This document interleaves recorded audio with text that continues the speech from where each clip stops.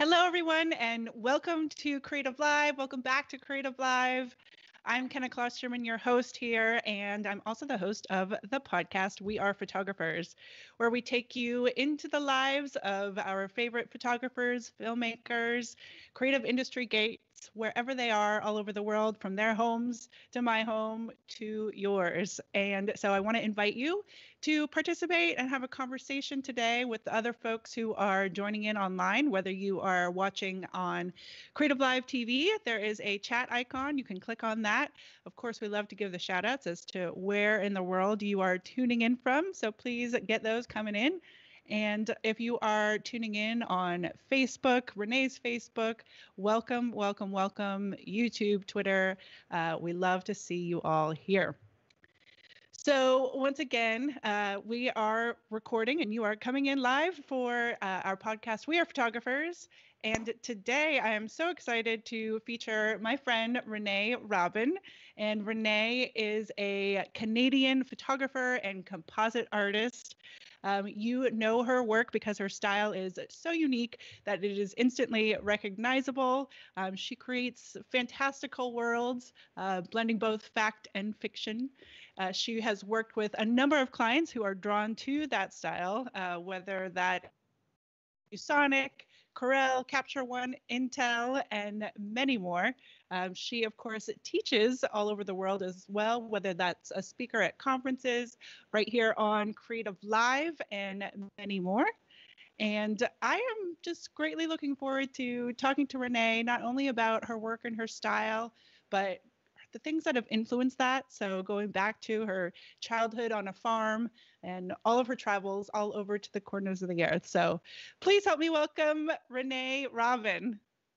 Hello, how's it going? It is good. It is so exciting to finally have you on the show. It's been a while now since I last saw you in person, right before everything broke out. Of course, we're recording this in December of 2020.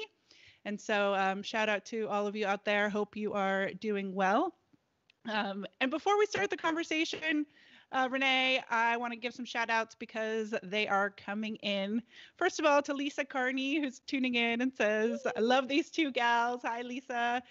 We have Stefan, who is tuning in from South Africa, Toby in Canada, Karen in Arizona, and on, Phoenix, Germany. Yay. Love it. Okay, Renée, let's talk about you. Let's talk about you and your life. Sounds good. I know that you travel a lot historically. Yeah, apart from this year.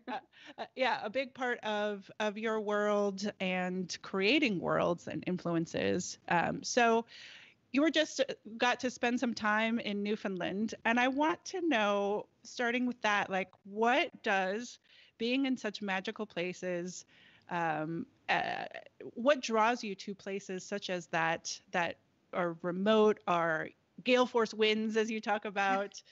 What does that being in that environment do for you and your work? I mean, the biggest thing that I love about those places is that I like seeing them in conditions that most people don't want to be out there for, right? So, I mean, when I want to shoot backplates, the last thing I want is a bunch of tourists or other people in the shots. So I tend to go out in like the crappiest weather. So if it's pouring rain or if it's like sideways wind and hail and stuff, like I am totally there, and I love that environment. I mean, my favorite season of the year in Alberta anyways is storm season. And, because we get such amazing storms here and everyone talks about when they come to Alberta, the Alberta skies. And that is my favorite part about Alberta. And so I kind of chase that wild weather wherever I'm traveling. And I just like it. I just like how it feels. I love feeling like the reminder that nature just doesn't care. I really appreciate that. Well, and so take that a little bit further, because I did want to, because obviously you're drawn to something that does have an emotion to it. It's not just your standard sunny day. Yeah. And so take us a little bit further into, is it the drama of it? Is it again, feeling small, not small, but you know what I mean? Yeah. I think I just love the personality of inclement weather. I mean, within reason, obviously. But I love the way that the ocean, the personality that the water gets in a storm. I love the way the clouds look in storms. I love the way that, you know, the plants and the snow and everything just gets like a little bit more harsh, a little bit more turned up, and I just like aesthetically appeals to me. I mean, I don't like being cold. I don't like being wet. I'm always cold. Even in summer, I always bring a hoodie with me unless I'm in like California or something, or God forbid, Arizona in the summer. But but I mean, most of the time, I just like I love the way that it looks. I mean, even some of my favorite photographs that I got this last year before everything was shut down, I was in Death Valley and in Red Rocks, and this storm blew through, and it's some of my favorite photographs I have of theirs. You know, the way that the atmospheric depth stacks up, and you can really feel how far away something is, right? Where, you know, and a lot of times in photography, people are trying to, you know, remove that and make it a little bit more flat and get rid of the atmospheric depth. Whereas in compositing, we want to show that. So even when it comes to photographing landscapes, which I'm not really, I just like shooting landscapes. You know, those pieces, when I build them into the composite, having the pre-existing atmospheric depth is handy, and I just love the way it looks. Well, I mean, and that's creating the scene, or that's creating the like you said, capturing those backdrops. Yeah. When you are in your composites, when you are creating these worlds, does it start in your mind from that backdrop, or is there it is, and then are you seeking that out, or does the backdrop then kind of point you towards what you're going to create? All of the above. All of the above. So, and sometimes I'll be at a location and I'll be photographing it, and it's the location that's like, oh my God, if we just had A, B, C, D, and E, this would be an amazing shot. And then other times it'll be, I mean, I worked with a model last year, and her name is Dane, and she's this tall redhead, you know, like 5'11". And we'd been wanting to work together for years, and we were just like, what should we do? And she's a boudoir glamour model, kind of, you know, that kind of shot. And I was like, man, just looking at her in person totally changed what I wanted to shoot with her. And I was like, man, what if we do like something like Boudica inspired, you know, like we do like heavy draping of fabrics and very little makeup and kind of a little bit dirty and grungy and stuff. And so like her, you know, just her natural, you know, build was what inspired some of my favorite images. And so it's kind of funny how it rotates like that. It can be all of the things. I mean, I can even be in a fabric store and see like a little bit of fabric, and I'm like, oh, I could turn this into something, because I'm learning how to sew, and I'm not very good, but I'm learning. And you know, it can be just that little piece of fabric and be like, oh, I can turn this into all these things, and then it starts like the pot starts boiling, right? So I'm constantly have like 1,000 different pots bubbling in the background. I'm waiting for more ingredients, and then finally, when it's finished being cooked, I can eat it. Brilliantly said. Because first of all, I shared one of those images this morning on my. Oh yeah, that's right. Yeah, that's because, one of them. Yeah. Yeah, because I love the world that's created, and yes, with her as this, you know, as representing, you know, what have you. And I'm curious. I love you talking about, well, first of all, learning to sew, but also just the learning process, because I've heard you talk about that when you, whether it's, I mean, you're a master in compositing, and so and creating, and so to have learned all of that, and not just to learn it, but then be able to teach it as well, is not just a casual thing. So how do you approach learning for yourself, even if it's something like sewing? I try to start off small and easy, but I rarely do. I mean, I'm constantly reminded that the fundamentals are so important. If you don't understand the fundamentals, you know, the higher up you climb in your creative career, that fundamental balance gets a little bit wobbly. And I notice that now with the type of artwork that I want to create, I wish 10 or 12 years ago I'd had some formal training in fine arts, because that foundation I'm starting to notice is getting a little bit wobbly. It took a few years, But now all these skills up here are being held back by like a little fundamental gap. And so I kind of notice the wobblies. I'm having to go back and learn, these fundamental of, composition for film, for example. My cat's got the zoomies. I apologize if you hear a crash. Well, Dino was wondering on Facebook where the cat was. So there you go, Dino. Yeah, she just ran and fell off the edge of the couch. So in like true form. And so going back to the fine art, because I know I've also heard you say that like photography isn't the thing that inspires you per se, that it is more about again creating those worlds and creating something and that cinematic look, the going historical, fantasy. So what is it about the fine arts that you are trying to or realize that was a missing piece? I mean, just the further I try to push the images that I want to make, because no matter what we do, and this I think it's pretty universal for anybody who's creative. There's your taste and then there's your skill. And the further along you get, like your taste and skill are always this far apart, right? Like they never really get much closer. I mean, for some people maybe they do, but for me it's always been the same distance of just out of reach. And so that's kind of what it feels like is it's like this, I'm constantly reaching for more. So the better I get as an artist, the more I start to realize my taste evolves and I'm like, oh, this suddenly makes sense. Like, oh, that's why these puzzle pieces that start falling into place that, it was a part of the puzzle that I didn't even know existed that I'm starting, the more you know, the more you know you don't know. Right. So there's like, it like expands, right?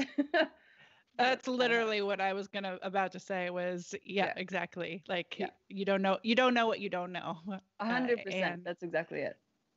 So I want to go back in time then a little bit because you started your career very early on and you were a model, a dancer, a performer. So take us back to 13-year-old Renee. Well, actually take us back to a little bit before that and growing up in Canada in the north in the or on farmlands, and because I see that in your your storytelling again as well with the outdoors and that influence, and then into then you're a model. Yeah, the model transition was weird. But so the interest in storytelling definitely came from, growing up in rural Canada, right? So everything is stories, especially back then. It's pre-internet. I mean, we didn't have a TV. Our TV was like this big, and it was basically to see if the school buses were closed or like if they were running or not because of the snow. It wasn't really used for much else. And it was always, mom would be like, "Oh, are you bored? Well, there's tons of chores to do." And you're like, "No, I'm good. I'm busy." Like, I'm fine. I'm not bored. I swear I'm not bored. And you go outside and you play in the trees and you give names to the trees and names to the bugs and everything else. But I mean, my grandfather on both sides actually are amazing storytellers. And, my one grandfather would tell us stories about, the night sky because he was an astronomer. And, he would tell us like all the Greek myths that went along with them. And then my grandmother was on my dad's side. She was also a painter and a sculptor. She worked with clay.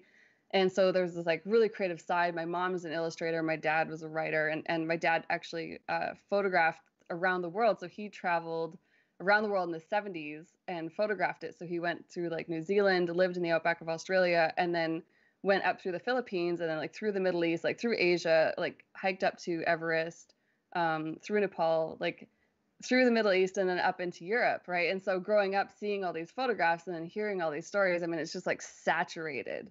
And then all of a sudden, video games become a thing, right? And they're in their infancy, but like the home console, right? We're not talking like Pac-Man and stuff, but the PlayStation 1 comes out. And that was the first gaming console that we got. And I was just like, oh, wow, look at these worlds, these amazing illustrative worlds, like stuff that like, I would read in books and then all of a sudden it's there on the screen and you can interact with it. Like really brought everything that like that fertile soil that had already been like, planted with so many seeds now had this next level eruption of creativity of just like, oh, this is so cool. Like I never thought about creating it as my own work yet. It was just like, this fascination with these worlds. Although I have to say, I found recently when I was moving and I was going through like an old photo album, I think the concept of Photoshop for me was a thing when I was young, because what I found was these photographs, and like, we had these cameras. Dad always had cameras around, and I found like, I'd accidentally printed 5 rolls of the same, like 5 copies of the same roll of film, and they were just like throwaway photos. I mean, I think I was 6.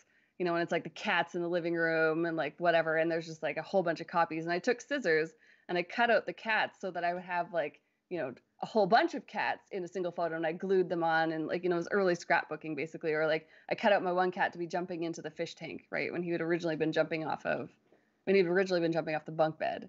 And then, and I didn't even think about it. And then I was like, in my 30s, and I was like, oh, look at this. Like maybe I always did want to be doing this, but I didn't know. And it didn't really become a thing until I was a teenager. I love that, because I mean, clearly, yeah, you were creating worlds, and and it's so fun to go back and connect the dots. Right. It's a lot easier to go back and connect the dots often. Totally. And I didn't realize that about your family and your father, and I mean that. It is, again, connecting the dots, but like it's so interesting to think about like what if your parents were different, or like, or if your father hadn't experienced that and shared that with you, and I don't know, maybe it's like the sliding door thing, but it just that sounds to have him been doing that back in the 70s and the photographing. I mean, did that allow you to understand that travel life was possible? Is that kind of where that came from? Yeah, I always wanted to see it. I mean, there were definitely stories about it that scared me, because Dad has these photos also of like, these big bird-eating spiders that he would like provoke, because he was in like the outback, and he would provoke them and they would chase him, and he would have like these blurry photographs of these like, these hell creatures.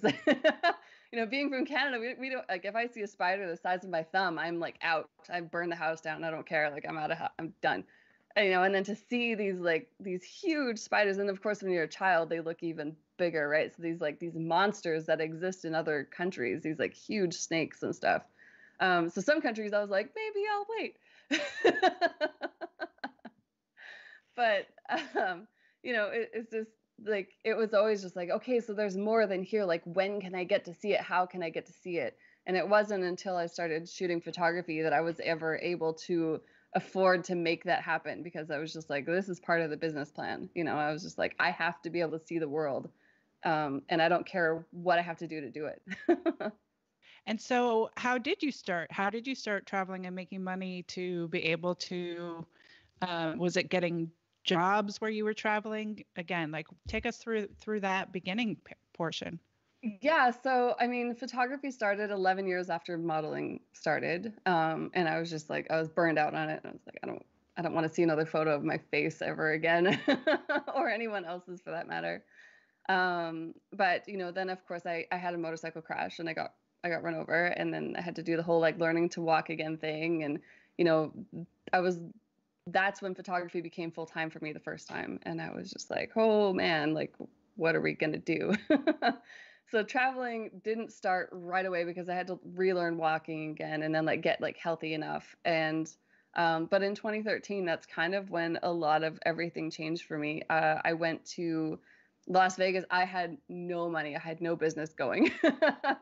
But I was going with Ben Von Wong. And we were just like, we heard about this conference in Vegas called WPPI, and this photographer that I knew from modeling. So he used to hire me for his video tutorials, right? And so he was like, yeah, I'm going down to Vegas. Like, I know you're interested in photography, and this is kind of like a thing for you now. I'm presenting. I can have an assistant. I can get you in on an assistant pass. And I was like, I will do anything to be there. I don't care what it is. And then I went down there and I realized, oh my God, this is what this conference is. And look at all these people. And it just like, it completely opened doors that I didn't even know existed. And so like, I really have that conference to thank for like actually lighting the fire of being like, oh my God, this person's from Germany. And like, they're willing to like, let me come crash at their house for a little bit. Or like, this person's from here. And then all of a sudden it becomes like, you know, you're napping on people's couches in different countries where you can't understand the language. And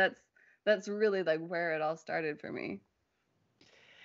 Well, it's like I just thought about, you know, that's kind of early days of couch surfing and 100%. you know, but it's when you're like-minded in terms of it being photographers or, you know, other kinds of artists or what have you, there's just, it adds this connection that I think, again, connects us all as, you know, people who are tuning in because we feel sort of the same, I don't know, not purpose per se, but just passion, I guess. Yeah. I mean, it's just finding your tribe, right? You're finding your people. You can disagree on a lot of other stuff, but if something lights you up about photography, then you're like, okay, that's our thread. Like that's our common thread. These are a bunch of no-go zones.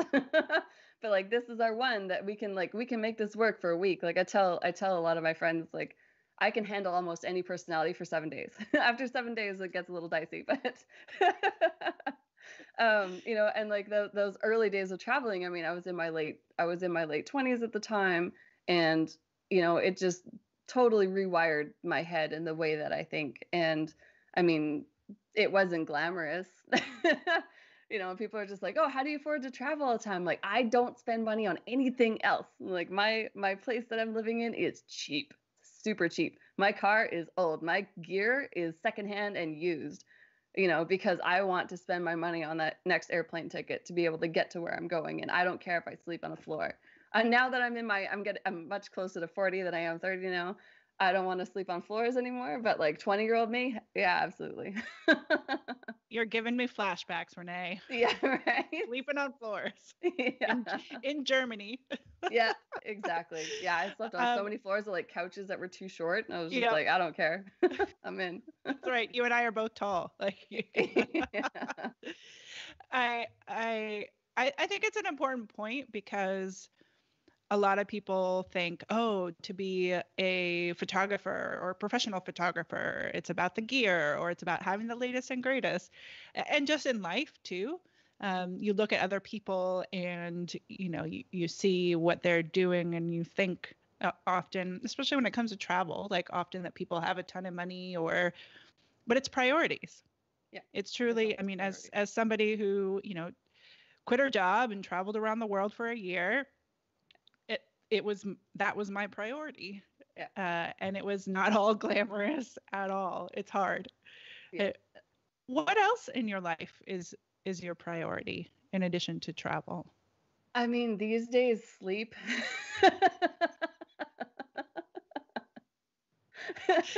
Sleep is necessary. Oh man, yeah, I can't do what 20-year-old me was doing with the lack of sleep. And I knew it was coming. I tried to plan for it to be like, okay, I've heard all my friends who are older than me when they hit their mid-30s and further that, you know, you start getting a little more like you don't have the same rush of energy. And I was like, okay, well, I'm going to fight that off as long as I can. But man, jet lag now takes me like 2 weeks. You know, like I've had a couple of concussions. I mean, I had a concussion right before my first Creative Live, which was kind of gnarly. And, you know, so like there's like a little bit of damage there now that I need to be a little bit more careful of. So sleep is ironically one of my big priorities now. I think that's awesome. Great. No, I mean, I think that from a brain level, like your brain needs that sleep, and especially, you know, if you're, you mentioned the concussion before Creative Live, and it wasn't. Yeah, I didn't tell you guys. I had no idea, and it wasn't until we were talking last February that you told me that, and I was like, "What?" Yeah, you can hide. See the screen. You can hide that well, my friend. That's why I kept pointing at the TV because that's the only screen I could see. It's so embarrassing. I mean, it shows a sort of resilience. And I mean, talk to me about resilience. I mean, you were in a wheelchair, you had to learn how to walk again, and you were starting your a business at the time. A lot of people would say it's not possible in my state. A lot of people would say, Creative Live, I got to reschedule. My brain is healing right now. And that is the right answer. You should reschedule. Not necessarily. Your class is awesome. If you have a brain injury, heal it. But I mean, the first accident, anyways, when I got run over, I mean, that took all my skills. I mean, all my previous skills. I went to school in the trades. I mean, I did locksmithing on and off for 5 years. I mean, like working with my hands, and then modeling, and then farm life, and everything revolved around me being really strong and physically capable, and I liked it. And then all of a sudden I'm run over, and I'm like, I can't do anything. I can't do any of the things that I wanted to do. And so I was just looking at it, and I was just like, this is a hard reset. Like, how many times in your life do you get the opportunity to completely reset your life? Little did I know 2020 would be happening and I would get a second chance. But like the opportunity where like all of your previous habits, everything in your life is completely gone and you have no choice, right? So, I mean, granted, like if I had been run over, I would have had to reschedule Creative Live because I had to reschedule everything else. But I mean, those things happen also because I had a lot of people in my life, a lot of friends and family who stepped up, who were like, do you need a ride somewhere? Like I would wake up in the morning, and because I had to move in with my mom while I was healing, because they had an elevator, my apartment had stairs, I couldn't get up and down the stairs. And so, I was staying with my mom, and in the morning she would drop me off at physio on her way to work. And then I would do physio for 8 hours a day. And then I would wait for her to be finished work. And then I would get picked up, go back home. And then I would just teach myself digital art. And I always tried to look at whatever was happening, as an opportunity. So whenever one door closes, another one opens most of the time. And there is like a whole bunch of asterisks in there because, sometimes it just sucks and you just have to get through it. And your resilience is just like knuckling down and just, get through it. But I do think that you don't really know what you are capable of until you're in it, right? Like if you have, like, you don't know how capable you are if all of a sudden, I mean, this happened to a woman that I know and I love her very much. She has 3 children and her husband passed away. And then all of a sudden her parents had to move in with her because they got sick. And you're just like, and I look at her and I'm just like, how do you do that? That is so strong. That is so, like, there is so much strength in there. Right. And, and she has a good support system, and we look after her. But the fact that she can wake up every day and just like, all right, let's do this. Right. Like, that's so crazy to me, because like, I look at that and I'm like, I can't imagine what that would be like.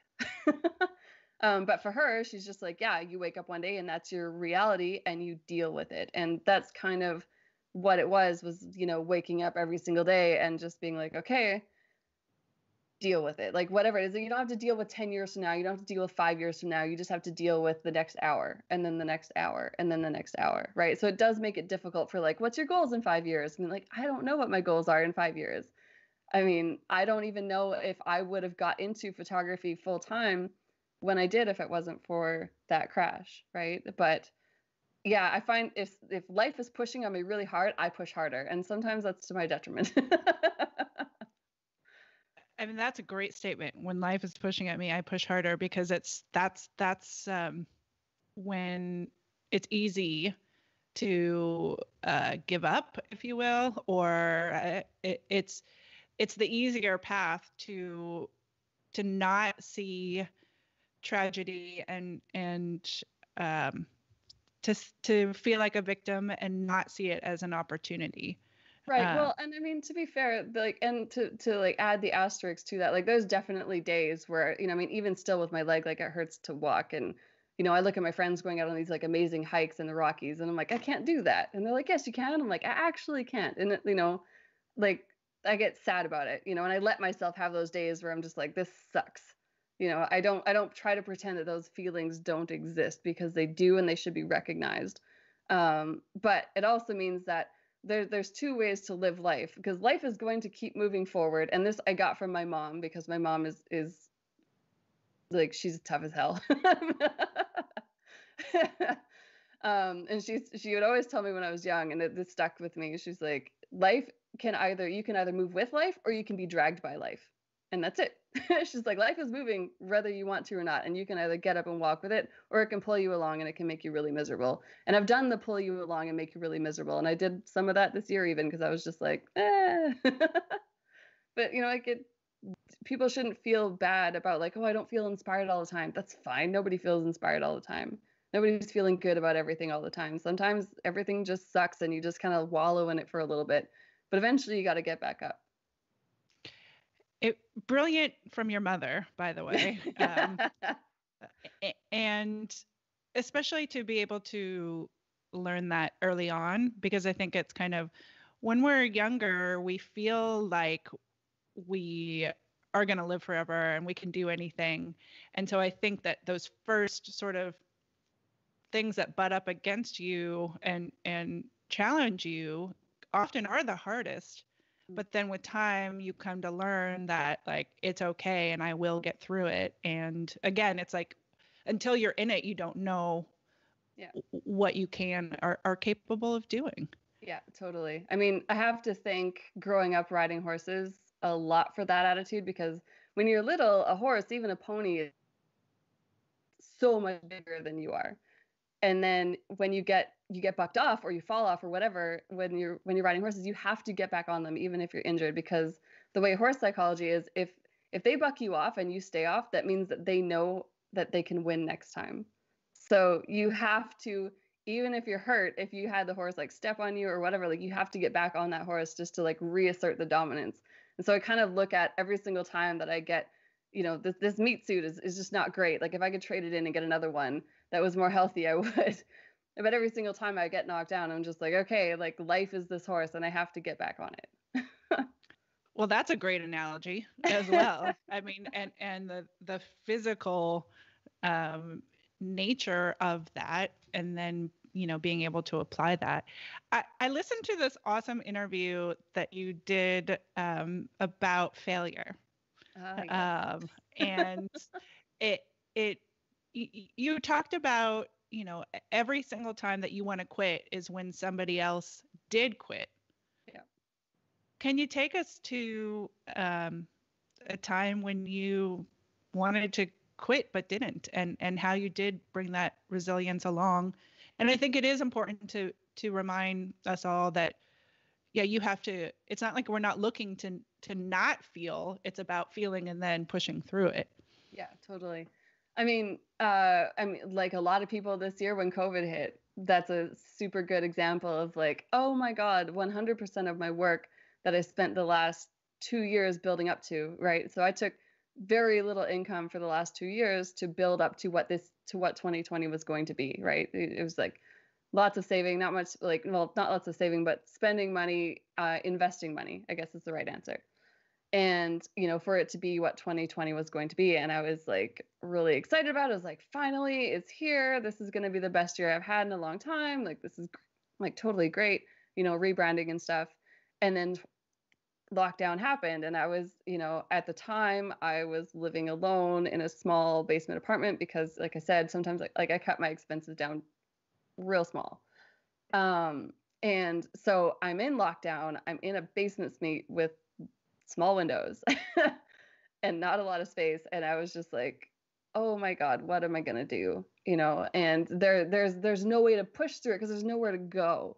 Right. And I couldn't even like physically get outside. I would get out and go into my car and go for a drive at night when all the roads were quiet, and like just to get out of the house. And I was just like, man, like, is this one of those times where I should quit? Like, is that actually the right decision? And quitting, the other thing that people always mistake is everyone feels like quitting is permanent, right? And being creative, you never really quit being creative. You can take a break. You can take a break for 10 years, 20 years even, right? But, if you ever decide to go back to it, you didn't quit. You just took a break.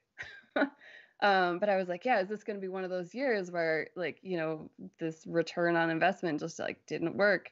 And I was like, you know what? For 3 months, I was like, we're not doing anything. And I just like closed my laptop and I read books. Like I didn't try to make any income. I didn't try to think outside the box of like, how can I rebrand myself? How can I better myself? I was like, nope. I closed the laptop. Again, this is another opportunity from life. I was like, probably this is never going to happen again, where there is actually nothing I can do except like feed my brain in all the ways that I've been wanting to. So I moved into a new place, nicer space, bigger windows, because I was like, if this lockdown's happening for a while, I need to be somewhere better. So, and then I pulled all my books out of storage, and I just started at like book one. And I just started reading and reading and reading. And I would check my email like once every 2 weeks. I was like, nobody's emailing me, but just to make sure. And and then coming out the other side of it, right, went back to Newfoundland for a little while, and there we were able to run like a few small workshops and like little things of like, okay, so we're back sort of into it, but now back in Alberta and the lockdowns are back here, so you're just like kind of like ebbing and flowing with it. But realizing that there has to be this relaxation on how permanent quitting is, right? Like there's such this negative, and I realize I perpetuate that, and that every single time I want to quit is when someone else does, and I'm like, as if that's like a check mark in my favor when it's like against someone else, but it isn't. It's people doing the right things for themselves. And so if the right thing for yourself, like I have no dependents. I have a cat that eats like not much food every day. My dependent is very small and fuzzy and cheap to feed. But if I had 3 kids, or even like dependent parents, right, it would be a completely different conversation. So like, yeah, I want to quit sometimes. Some years I want to quit a lot. And then I just don't, because I try to figure out like, okay, how can I make this work within the confines of society and money and everything else in my life right now. And so, yeah, this year is a total wild card, though. I've had some students be like, what do you recommend for first starting out your business? I was like, don't start this year. Next year. Let's hope. Crossing fingers. Oh my God, so crossed. So crossed. There's so many beautiful things in what you just talked about, Renee. And I think just echoing that point of what is it like, quitting, that it is such a scary word and seems permanent and what have you. But if you can reframe that as just reframing what you're spending your time on, what you're prioritizing, the concept of pivoting with whatever is, again, not being dragged along by life, but living at choice. Yeah. And as much as you can, anyways. As much as you can, but for yourself. Yeah. Because once again, you can look at other people and wonder, and compare yourself and all of that. But again, if you can come back around and stay true to your own path, and that's all that you have, really. And you don't know what's going on with other people. Yeah. I mean, the worst thing you can do to yourself is like compare yourself to somebody else. Like, man, I mean, even I'm guilty of it sometimes. We all are. I look at some girl like online. I'm like, oh my God, her abs are so awesome. As I'm like elbows deep in a bag of Doritos, like, like, I'm like, oh my God, look at like, she works out so much, and I'm just like, I want that, but I obviously don't want it that much. I obviously want like my bag of chips more. And on that particular day, that's okay. And it's I'm fine with it. Yeah. Again, like it's that, I think it's also it's such an important point to remind yourself that if you wanted something really badly, you would be prioritizing it. And so understanding that is sort of this acceptance of, again, it's priorities. Yeah, exactly. And there's a lot of things that can go into, how you feel about your priorities. And sometimes that can be as simple as like, keeping track of, what did you eat this week? How much sleep did you get this week? Right? Could this be impacting why you feel a certain way about your life? There's like a lot of little things that you can kind of fine tune that, chemically make a big difference in your body and how you react to life and life happening to you. Absolutely. So we talked about sleep. Mm-hmm. What are some of the other things that you've learned for yourself? Are those extra sort of healing, self-care, just, things that keep us sane? Yeah. I mean, this is going to sound ridiculous, but I took up coloring books. Not ridiculous. Because I wanted to learn more about color harmony, and I didn't understand. I mean, I'm not the Kate Woodmans of the world, right? Where she understands color so well, and I'm not her. And color comes hard to me. It's not easy. And so I was like, okay, well, how can I teach myself color in a way that makes sense to me? And I was like, I'm just buying some coloring books and a bunch of like pencil crayons, although I think Americans call them colored pencils. It'll forever be like a fighting ground. They're pencil crayons. Um, but and then I just got some colored markers, and I just, every week or two or whatever, I just sit down and I open up a coloring book and I just color it whatever I'm feeling, and then I try to analyze it later and be like, okay, why do these colors work for me? Why do they don't? If I could change them, what would I change? And that's evolved into doing it digitally. So I have a Wacom that I can draw on the screen, and I just like take a picture of the coloring book with my phone and then just like send it to myself. And then I color it digitally, and then I'm like, okay, if I could change, what would I change? And then, then I can do it on the fly. And it's just like this weird evolution of like, it relaxes my brain because it has nothing to do with work. I'm not posting this. This isn't going anywhere. This is literally just like me and mine, sitting in front of the TV listening to Daredevil or Punisher or whatever's going on. And just like relaxing but still feeling like I'm being creative. I think those are the exercises that, again, sometimes we don't allow ourselves to do, but you can totally see how that is going to play into the composite work, your art, all of that, in a way that just felt natural to you. And with the side benefit of it's totally calming, and that aids everything else. So I Yeah, love it's that. almost meditative. It's almost It is. meditative. Yeah. No, it is. It's an active meditation. Yeah.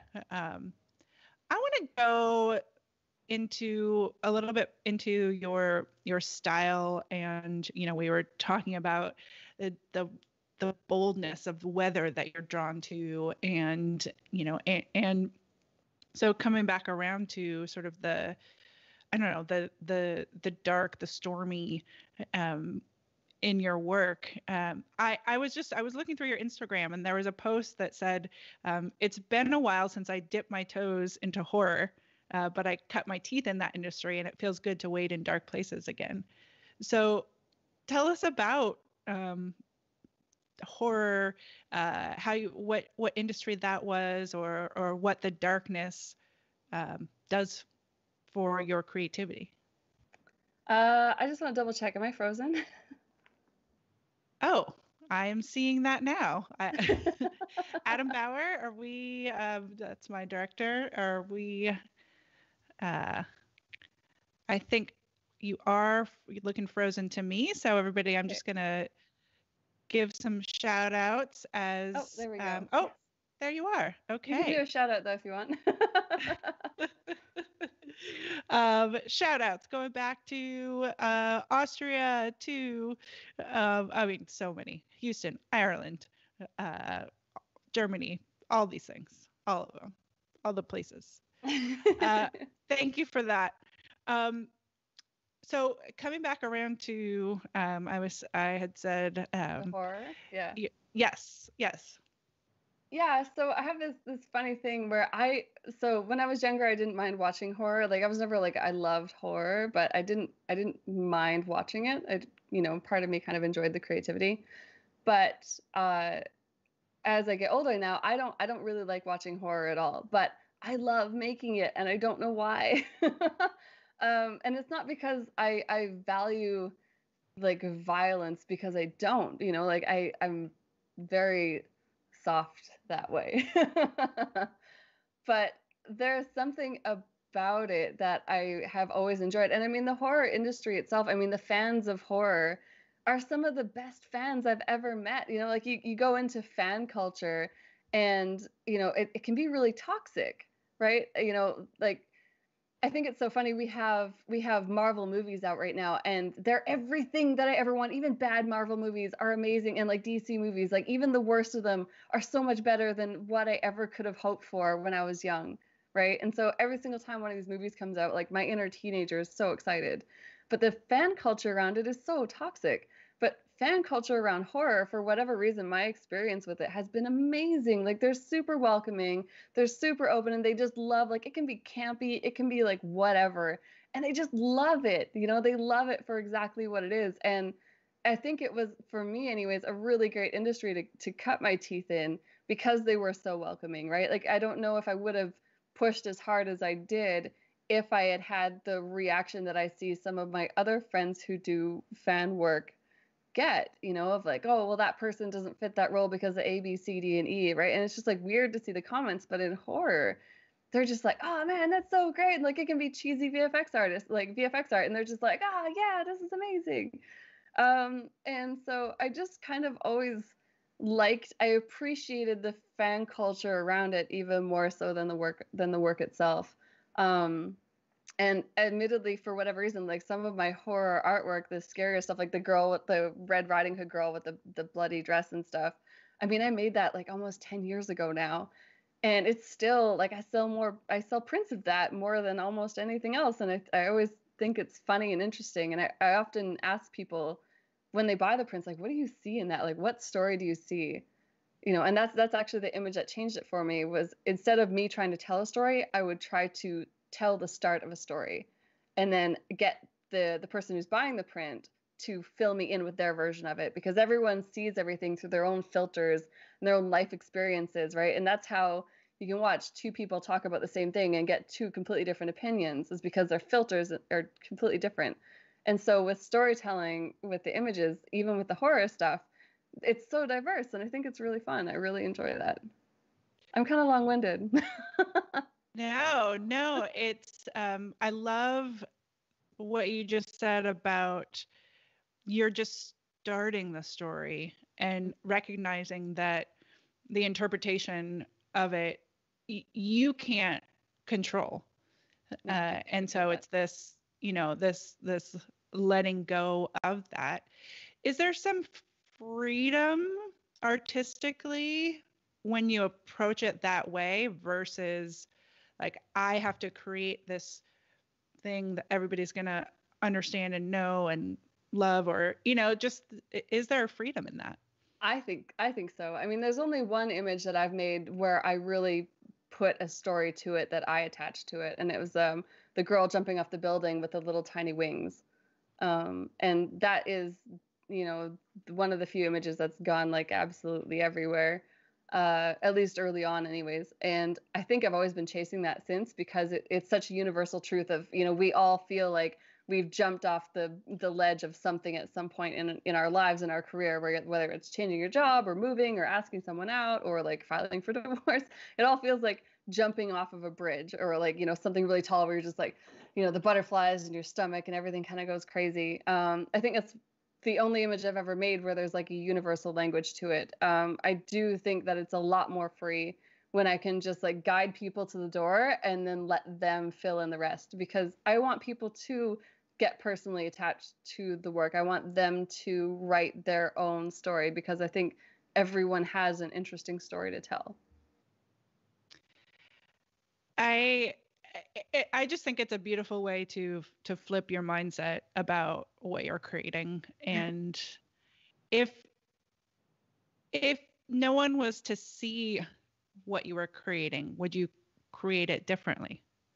No, I mean, I have this conversation with myself all the time. I mean, and I've had people ask this, if no one ever saw your work, would you still create? I create tons of work that nobody sees all the time. I mean, I make more work that nobody sees than what people do see, even outside of client work. I mean, 95% of my client work doesn't exist anywhere. Nobody can see it. So I'm okay with that because I create so that the people who I'm creating it for, even if it's myself, can enjoy it. It doesn't have to be like, my name super attached to it. That's why, when I see people making illustrations or tattoos of my work, I'm just like, yeah, this is great, awesome. Like I did some girl with a mermaid being tied up, and those went everywhere, and there were so many paintings and illustrations and tattoos, and some people were like, oh, don't you think that's like weird, and shouldn't they ask you? And I'm like, no, man, this is great. Like if they're not selling it for $100 million,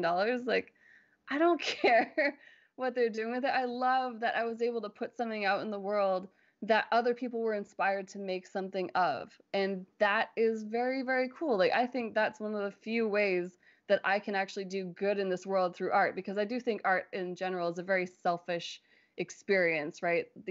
There's people like, oh, without art, where would Netflix be? Absolutely correct. Every single show on Netflix exists because of a committee, though. But it does involve a bunch of creative people. So yeah, I get it. But I do think art is a selfish experience. And if the one way that you can give back is that by fueling up other people's creativity so that they can make more stuff, then that's a good thing. Well, I think it's a compliment and an honor. People are making tattoos, of your work. Yeah, I mean, wild. that's a huge compliment. Yeah. And I want to go a little bit more into the selfishness of do you believe selfish is a bad thing? That yes word. And no.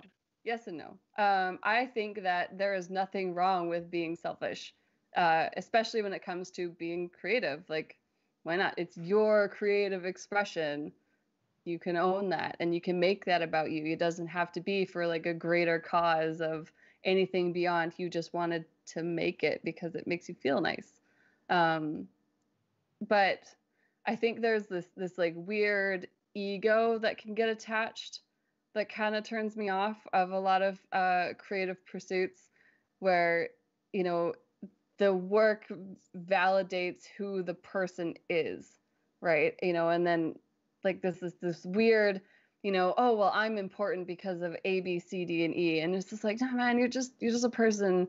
You're making cool stuff and people like it, and just like let it be that. Like there doesn't, nothing highlighted to me more the lack of importance, quote unquote, of arts, and this is gonna get me much hate mail, than the pandemic, right? Like, like creative pursuits are not the things like on the hierarchy of needs. We're right up here at self-actualization, and the fact that we live in a society where so many of us have the time at the end of the day to pursue self-actualization is amazing, and it's one things. But when society starts to break down and we are at this base level again, like that, I think is a really good reset to remind people that like this is self-actualization. This is a want. It is, psychologically and spiritually a need, absolutely. But that's why it's at the top. Like if we're not looking after these things, then we can't look after the rest of it. And so I think that if we aren't contributing to like that base level, like, man, just drop the ego, like just stop. And that's where the selfishness thing starts to like irk me, and I start to just like stop interacting with artists and stuff for a while, where I'm just like, okay, guys, like relax. Like we are a want. Yeah, I mean, very important points in there that, yes, something like this year reminds us of, what the foundational level of things that we all need to survive as humans. It also, to your point of you taking the time to read and reset and sleep and all of that, it does also remind us that, again, it's our choice to go to spend time on what we spend time on. Yeah, again, absolutely. Once those foundational things are needed. But I think what I'm hearing is that with regard to selfishness or what have you, like it's all about what the intention is, 100%. Perhaps behind that. Yes. And so that's kind of the differentiation. Yeah. Because I used to think that selfishness was a bad thing until I realized that sometimes it was just me prioritizing me or what I needed in, in that time or moment. And not necessarily at odds with selflessness, I guess. 100%. Yeah, they're not mutually. They're not. You can't have one and the other. You can have both because, I mean, at some point you do have to look after yourself, because if you don't look after yourself, you can't help others. And if we live in a society, I mean, I live in Canada, and we are a slightly more socialist country, and I like that. I like that. I know that the things that I do, for example, paying taxes, helps my friends' kids go to school. I don't have kids. I don't want to have kids, but I like that I can contribute to the education of other kids. I like that I can contribute to, like trying to solve homelessness or water shortage problems or whatever. I like that, like my small, percentage of whatever it is that can contribute helps the society more. And if another way that I can do that is by being creative and inspiring others, then that's bonus points. Yeah, no, I think that's the important point being, they are not mutually exclusive. 100%. And I love Canada. I love Canadians. Our winters are brutal, man. True. That's true. That's true. I just want to maybe end on because you do have, we're talking about your work.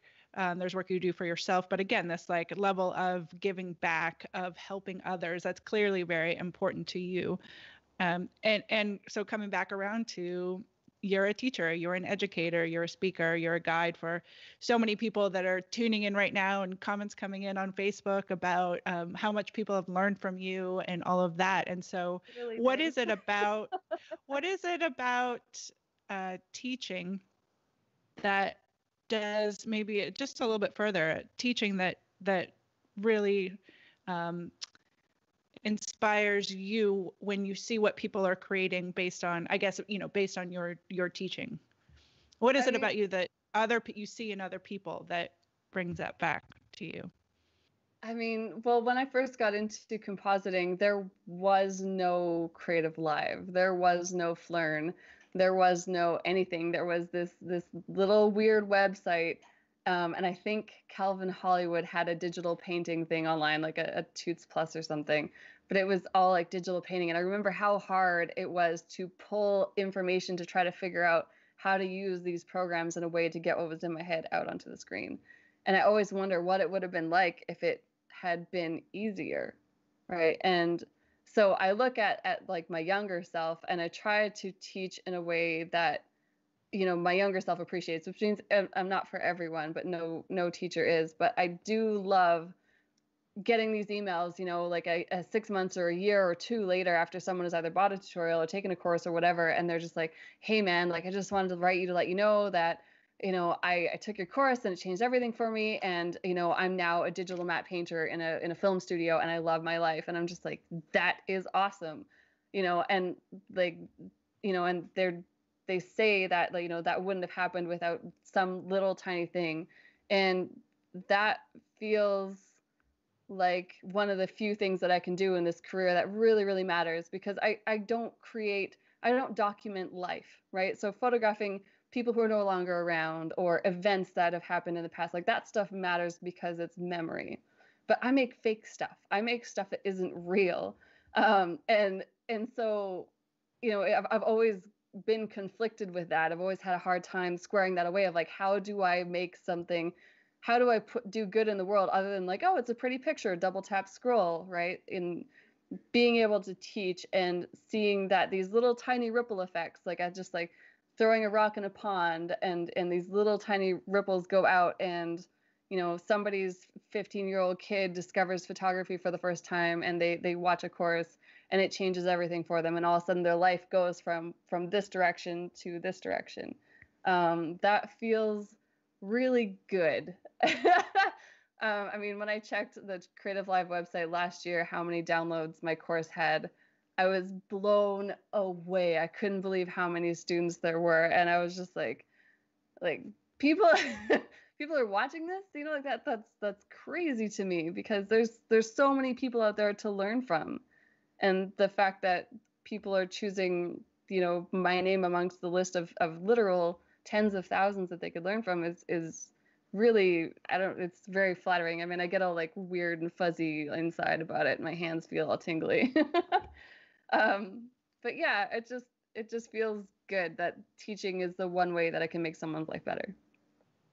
It's beautiful. And again, it's an honor, you know, just like people getting tattoos of your work. And so I would say, going back to I mean, that's important too, you know, that creating things that are not reality, you know, it's obviously it's a different thing than wedding photography. Totally. But it does serve a purpose and a value in many ways.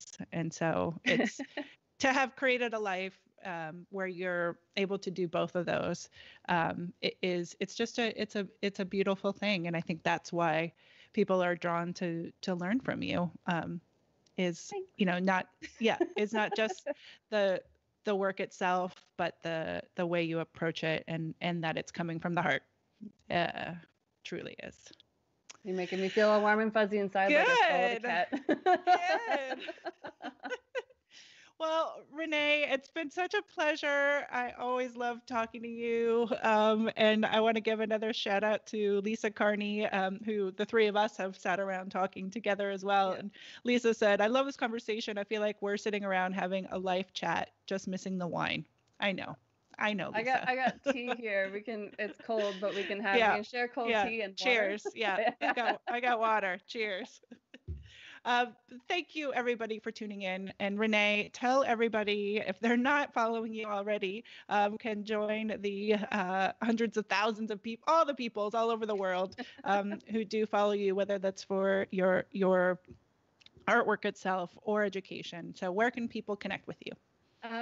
So, I mean, my website, FYI, everyone, it used to be ReneeRobynPhotography.com. Unfortunately, people can be jerks. So it's now super nice and short. It's ReneeRobyn.com is my website. So it's a lot easier to remember. Instagram is @ReneeRobynPhotography. Twitter @ReneeRobynPhoto. I actually started a Twitch channel. I haven't done anything with it yet, but I don't know what to do with it. I'm too old for Twitch, but I'm going to try. If you search Renee Robyn Photo, I think is on there is what it is, or Renee Robyn. And then YouTube, of course, is Renee Robyn as well. So it's around there. If you search one of the combination of Renee Robyn or Renee Robyn Photography, it'll pop up. I'm on most channels. So yeah, and I really try to be really approachable. So if you send me a message, I do try to respond to as many people as I can. So. Okay, well, I'm super excited about Twitch, and because that combines like all of that, again, like another thing that looking back, it combines like all the aspects of you. And I know what you mean as well. Like, but we're not too old for Twitch. There's so it may have started in one way, but there's so much there, and I haven't really dipped my toe into it either. But that's exciting. That's exciting. I'm sure. Super nervous about it because I mean, like, do people just really want to watch me mask for hours? Because that's what it's going to be. Yes, they do. I'm just going to be sitting there being like, meh, meh, meh, meh. And Lisa Carney's going to watch and she'll be like, you're doing this the slow way. I'm like, it's the way that I know how. But again, that's learning, you know, that's totally. Learning. Yeah. It's also I'm just reading. Levels. It's like, I enjoy it. Another comment, Jim Mockford saying, come visit the Wacom Experience Center on Twitch. You're not too old for Twitch, and Wacom would love to keep you on Twitch to link up with you. So there you go. Yeah, everyone's coming in, editing Hangouts on Twitch. So just do it. Just start. Well, follow the channel, and I will get over my fear eventually, and then I will do a thing. So, but you got to be there. So you have to sign up for the Twitch thing first, and then we'll just like hang out, and you can listen to my crappy metal and I love it. My terrible choices in music. Or not. Yeah, yeah, you can also hit mute. No, I meant, or not in that it's not terrible to many people. It's fair, but some of it's pretty cheesy. It's like extra cheese ball. Oh, Renee, thank you so much for being on Creative Live, for being on our show. And I just want to wish you all the best. And I want to, again, remind everybody, if you're not already following Renee, please do. All of those links will be in the show notes. And it's just been a pleasure to have you on. Everybody, you can hear all of the episodes of We Are Photographers, over 100 episodes, going to creativelive.com/podcast, or subscribe wherever it is that you listen to your podcasts as well. Just search Creative Live, search We Are Photographers. We do love those reviews. We'd love to hear what you think, and also who else you want to have on the show. So give us a shout out and a message, and thank you so much. We'll see you all next time. Thank you again, Renée Robyn. Bye. Thanks for having me. I miss your face. I miss all your faces.